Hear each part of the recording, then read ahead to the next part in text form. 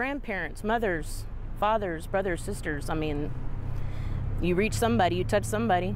I mean, you yourself must know somebody who rides a bike. Whitney McFadden has been riding motorcycles for 14 years. She'll be the first to tell you there's nothing like the experience of starting up your bike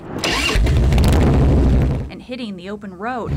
But she knows that road can also be your worst enemy. We've all lost people. I mean, I speak for myself. I can speak for all the brothers and sisters that I ride with.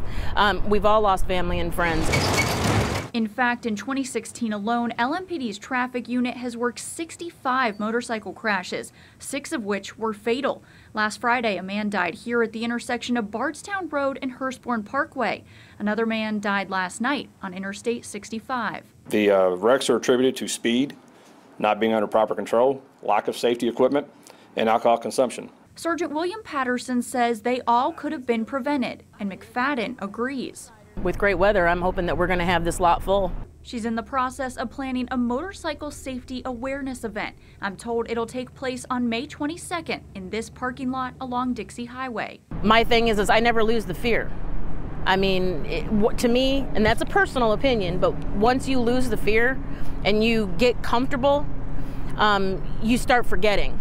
The fear, she says, that any ride could be your last, or at least leave lasting consequences, like it has for many of the 15 people injured in motorcycle crashes this year. Several injuries that are considered life-threatening, and those victims are still fighting for their lives. We want to share the road, and we just want it to be safe.